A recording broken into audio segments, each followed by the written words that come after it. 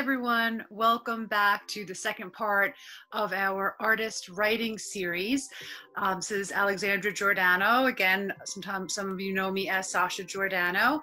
I am an adjunct professor of art history at multiple colleges on Long Island, and I'm also the communications director at Hofstra University Museum of Art. So if you watched the last series, the video that I put together previously was about writing an artist's bio. And that's where you were really focusing on your background and your particulars to give the viewer a better understanding about what makes you a part of your art. And again, help you to understand your art in a better way because they feel like they know you a bit. What we're going to focus on today is how to write a personal statement. And the focus there, I'm just going to move my window so you can see this a little bit better.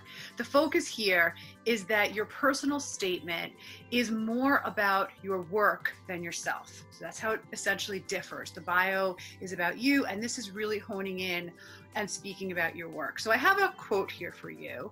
An artist's statement in a written is a written description of your work that gives your audience deeper insight. It may include your personal history, the symbolism that you give your materials, or the issues that you address. Your statement should include whatever is most important to you and your work. So again, you're going to maybe give a little bit of yourself in it, but predominantly you're going to be speaking about your work. And this is going to be run kind of like a workshop, and hopefully at the end of it, you'll understand how you would begin crafting that personal statement. I'm sorry, I just jumped ahead. Here we go.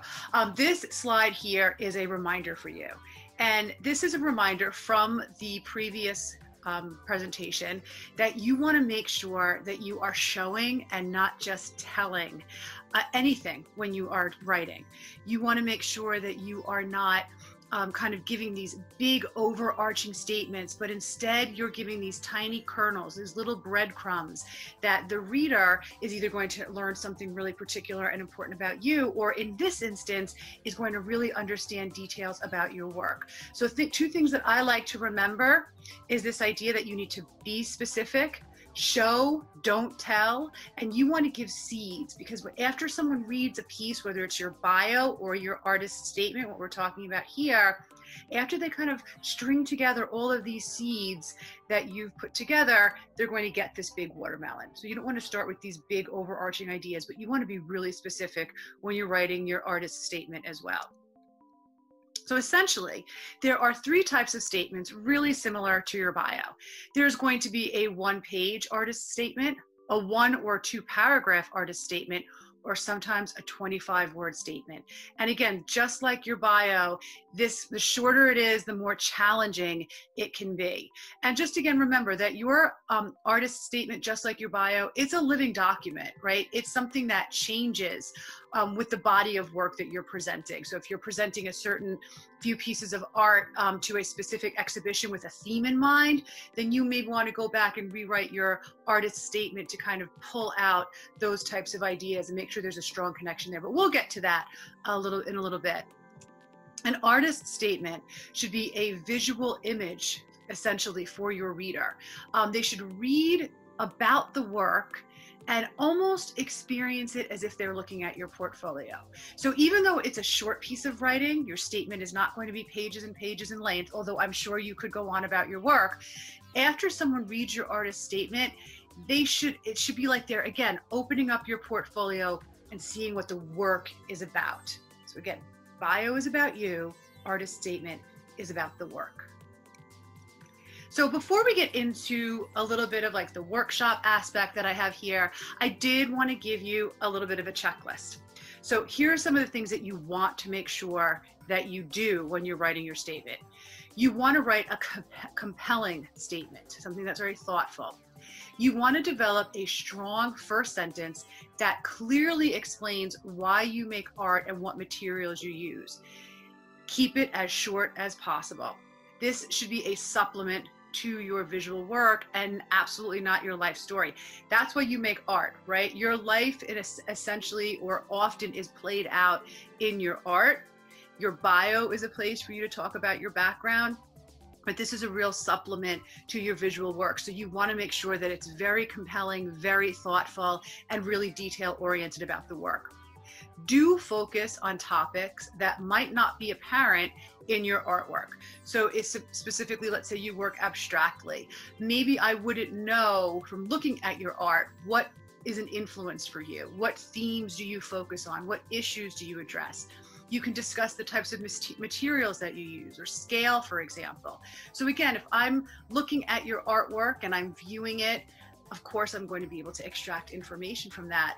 But what do you need to fill in the blanks with? And that's where your personal statement can kind of really be very helpful to someone who's viewing your artwork for an exhibition or a job, etc.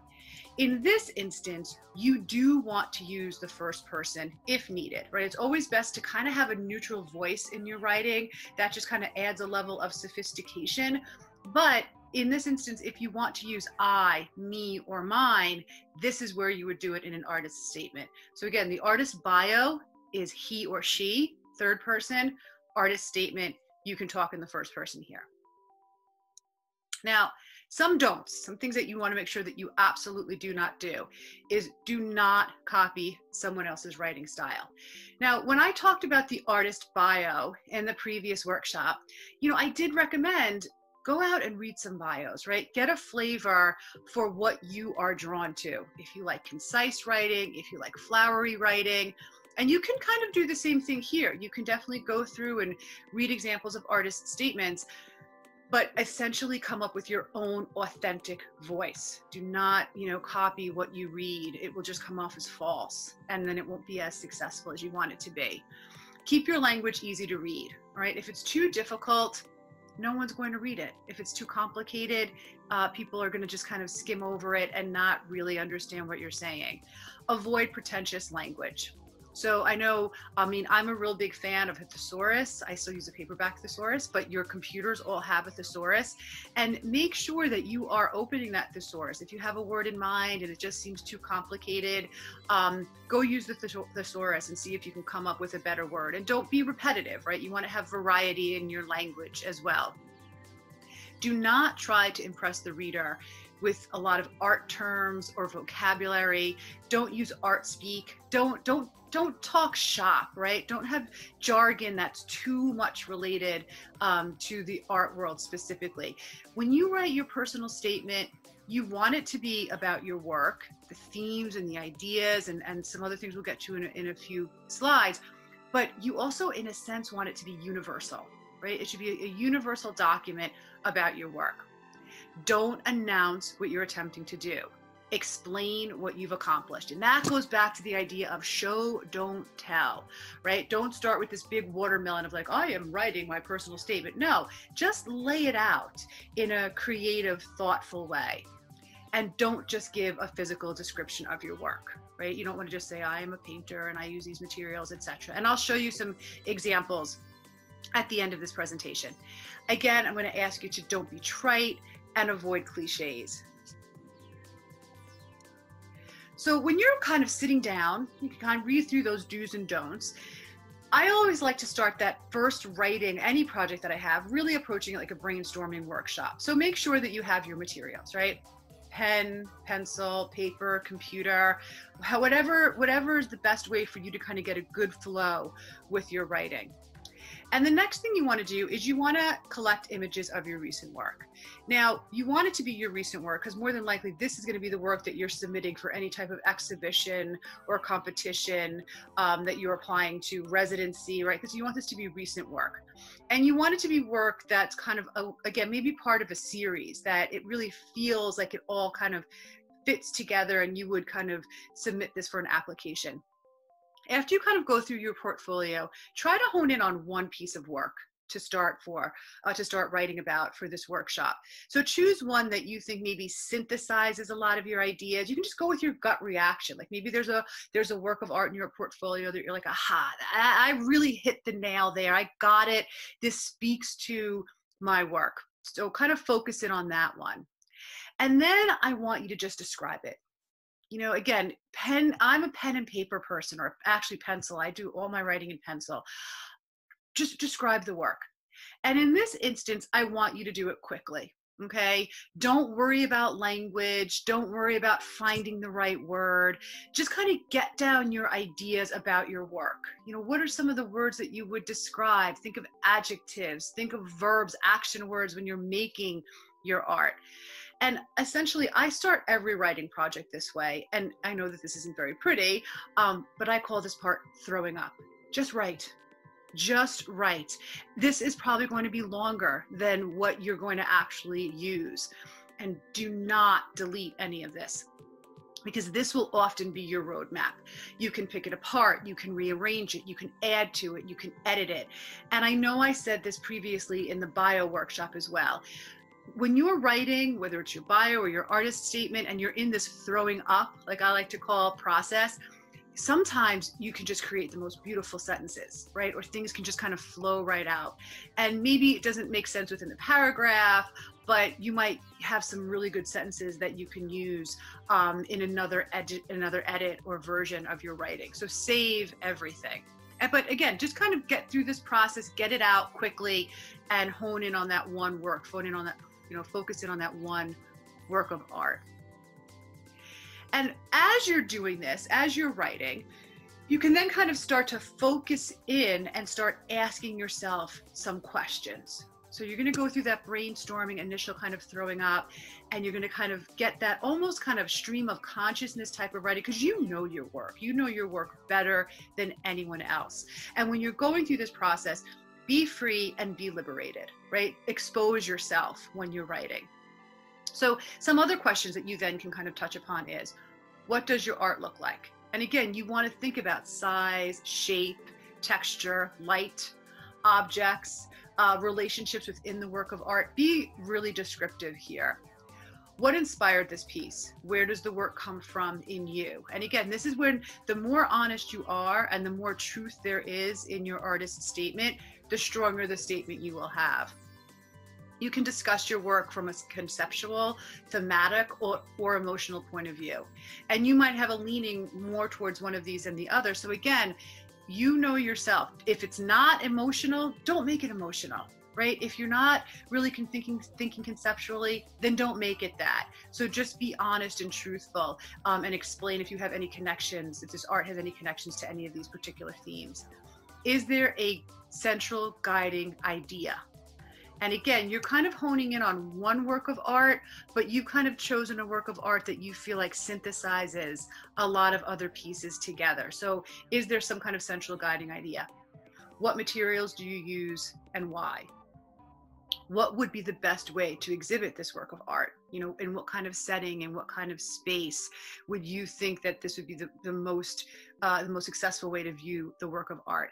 And then how does it fit in the context of contemporary art? You can kind of think of yourself in the 21st century and other contemporary artists that are working this way, or do you use some kind of materials or themes in your art that's actually kind of like predates it and makes a connection with like maybe 20 or 30 years ago? That's something interesting to kind of explore as well. Now here, you really want to identify yourself.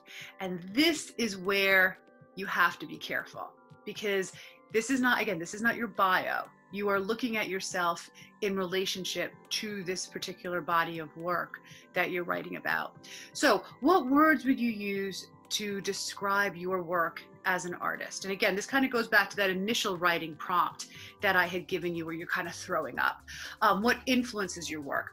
Physical, intellectual, emotional, or conceptual? Whose work do you admire, right? Sometimes, I know that there are certain artists that, I see that artist and I really have a connection with that artist. And then when I'm making art, I kind of see that there's this marriage of ideas that taking place, not copying, but this, is there a colorist that you admire? Is there someone who works with line that you really admire? And when you look at your work, you kind of see these really kind of these connections, these family relationships, almost like they're cousins to each other.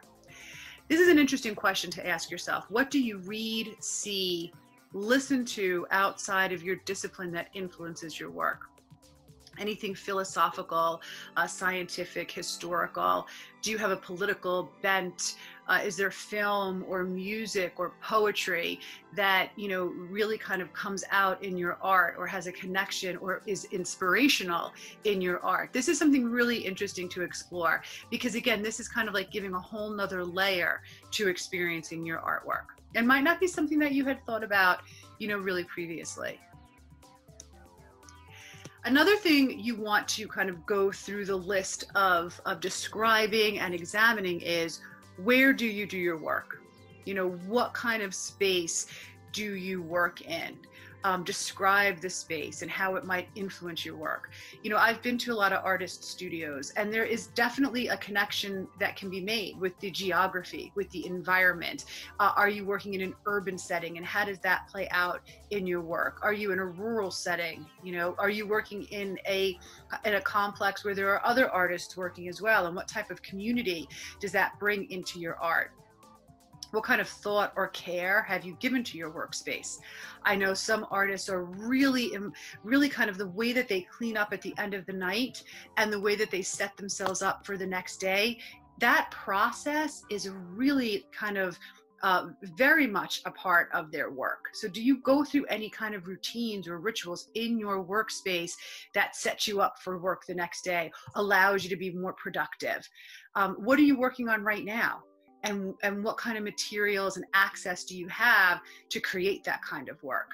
So really thinking about your work environment helps you think about your process, and then again, in turn, kind of resulting in that end product. And that's something to really think about when you're thinking about writing an artist statement, because for some people, like, this is it. This has a lot to do with their body of work. And you might read this and say, well, it really doesn't. My studio is my studio. I work there. I might play some music, but really I have more of a political bent or influence, or maybe one of the other questions speaks to you more. But this is an interesting area to explore as it relates to your work. Another really important aspect to explore is describing your process. So I just touched upon that briefly in the previous slide. But what materials do you use? The elements, the surface, the methods, the equipment that surrounds you. And again, what do you have access to? Sometimes that comes into play here as well. Where does your inspiration come from? I know for me, there's something about oil paint. Right? The smell of oil paint, the feel of oil paint, the linseed oil, the flow of when that oil starts, when that oil paint starts moving on the canvas. I have a real thing about my palette. Like, I'm really particular about how I lay down the colors and how I can kind of borrow other colors, that as I kind of lay them out and blend my colors. So think about things like that. What is the impetus for the specific piece that you're writing about? Is there something in your process that, like, the painting that came, or the sculpture, or the environment, or the photograph that came before this piece? How did that influence this piece, right? Is that a part? Do you need to pull some of those ideas into your writing statement? What moves you to work, right? Motivation, inspiration. These are things that we all kind of struggle with, writer's block, right? So when you are really in that moment and you kind of, everything is kind of really like shifting into space and work is going well, what's happening in that moment? What kind of pushed you to kind of have all of the planets align that your process is really working? So what moves you to work? And what is your favorite part of the process? Is it the setting up? Is it the breaking down? Is it in the middle of it? Is it that moment when you're working where time disappears and it's just kind of flowing out of you? But you have to find your language, right? Your own language to describe these moments that take place in your studio. So really thinking about your process. I know some artists that they're successful at night. They don't get into their studios till 8 o'clock at night and they work till 2, 3 o'clock in the morning. Is that a part of your process? Is time of day a part of your process? So again, after you go through all these questions, you're going to say, I have like 3 pages now. And again, that's when the editing process is going to come into play. But you really want to be thoughtful about these questions that I'm asking you. And again, you're not deleting any of the information that you're writing, because this is going to help you put together your statement. And that leads us to our next slide, putting it together. How do you do this? Well, the first thing that I recommend is record yourself reading your answers out loud. Put on your computer, record yourself either visually or just audio, an audio recording, and hear how you speak about the work. There's going to be answers that you kind of gloss over. There's going to be some of your answers are going to be dull and not important. So take notes while you're listening. And when your voice lifts and you have more, that you've written more about one particular area in this workshop, in this brainstorming workshop, pay attention to that. Because that's probably, again, speaking to your truth. That's the moment where the ideas about your artwork are really being articulated. So play it out loud, read it, and then play it back to yourself and take notes while you're speaking about your art. And then what you're going to start to do is synthesize these notes into your first draft. So typically what happens is as you go through each one of these sections, you're going to see there's one area in each one of these sections that, again, you've really been clear and you've really kind of hit the nail on the head about your work. So kind of pull out from each section these areas that are more clear and have greater clarity. After you kind of have pulled those pieces together, you want to kind of start thinking about putting that statement together, having that strong first sentence about your work. And again, I have examples that I'll show you in a moment. Sometimes thinking outside the box for a writing statement, right? It doesn't have to be so like, this is my work and this is how I work. You can kind of come up with a statement that is about your studio. And then the rest of the paragraph kind of falls in step from that. So have people read your first draft, and it should be people who know you. So when they're reading it, it almost operates as a mirror. They're reading the short artist statement and they're saying, yep, you've got this right. So really lean on the people who know you, who know your workspace. And I always like to say, art is community. So reach out to yours, right? This is a really important document that you're writing, and you want to make sure that you're giving some really clear language to describe yourself. What you can also do is ask a professional to edit your work. Fees can be as low as like $50 for a first edit and a first read. You can seek assistance from your library, because sometimes libraries will hire someone, they'll have someone on staff, or they'll even hire a professional to do one-on-one sessions with you, where they're kind of really going through your piece and editing it. But of course, you want to edit it yourself and make sure that it's clear in the way that you're describing your work. So keep it direct. You don't want to lose your reader, right? You don't want it to become too complicated. And here's some good advice that you can follow, a really good checklist for you. Keep your sentences short.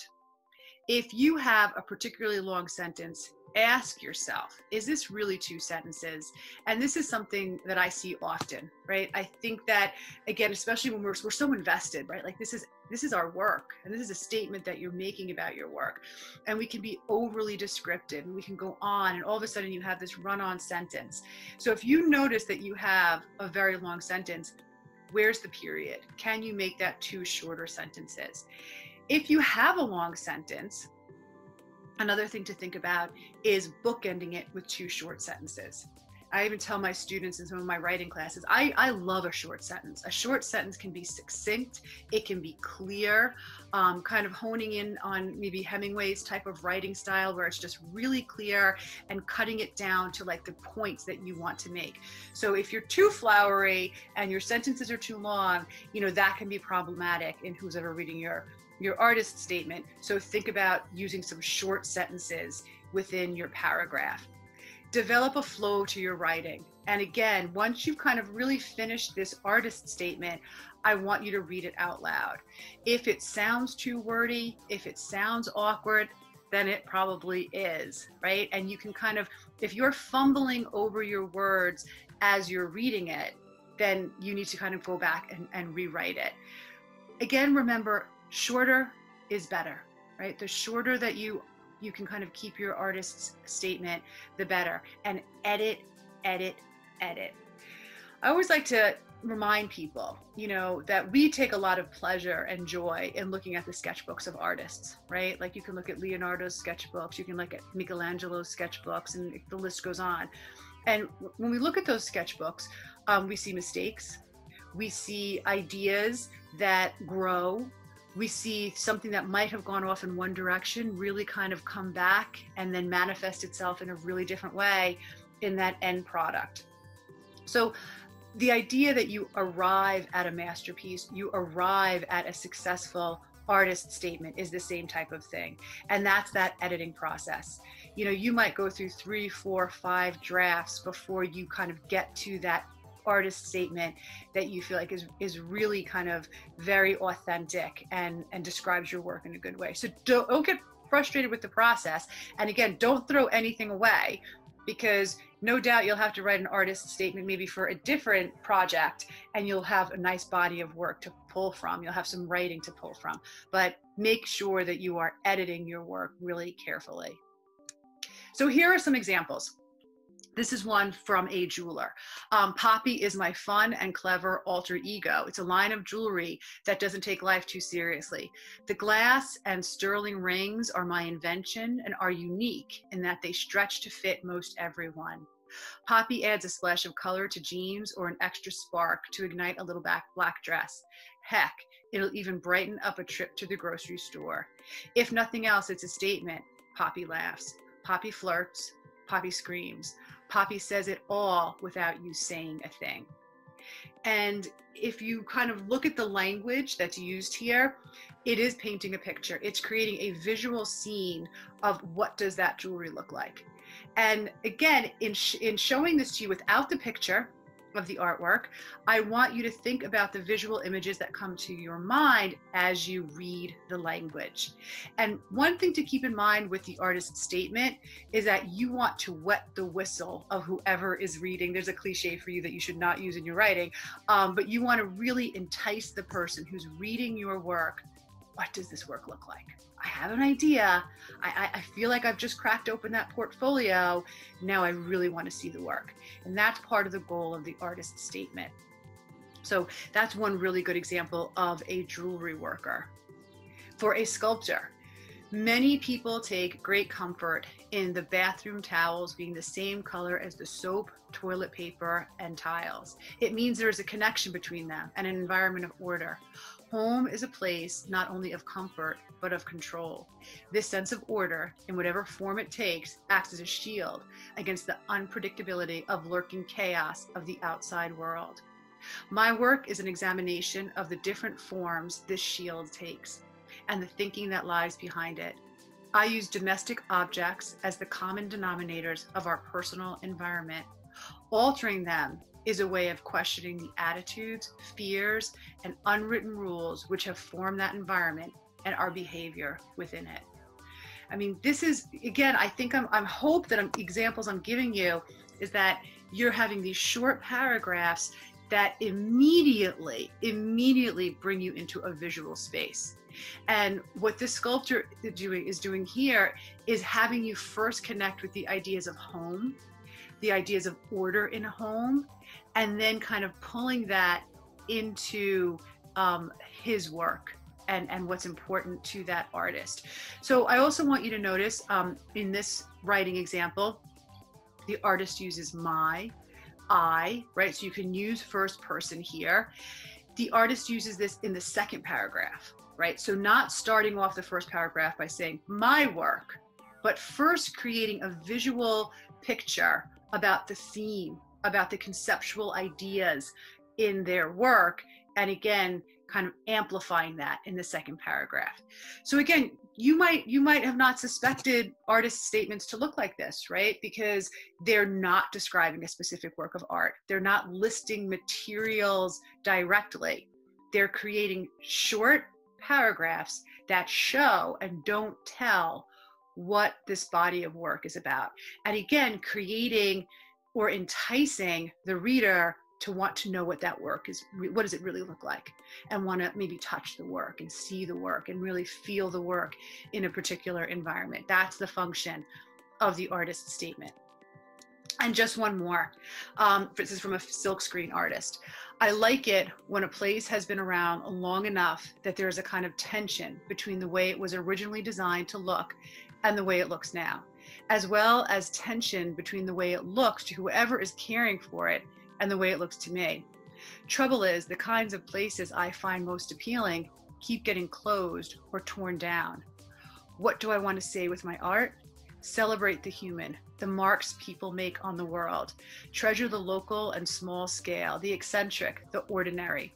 Whatever is made out of caring. Respect what people have built for themselves. Find the beauty in some battered old porch or cluttered human scale storefront while it still stands. And this is just such a thoughtful piece, right? Because this artist, again, is not necessarily listing all of the materials or some of the questions, you know, that you kind of went through. But after going through that whole process, this artist really arrived at the idea of authenticity of old things, respecting spaces. And what would you expect their work to look like if you know, after reading this? You know, what would it feel like? What kind of texture would be in the art, you know, of the silkscreen artist? And again, I'm doing this deliberately, right? You go back and reread these three statements and think about the visual images that are created by using words. And that's what you want to do with your artist statement. It can be outside the box. It can be a poetic piece. You know, you can use alliteration in your writing, thinking about using the same letter a few times within a sentence or a paragraph to kind of create a flow or a theme to it. You can ask questions, right? As you see here in this example. This artist does start right away with, I like it when a place has been around for a long time.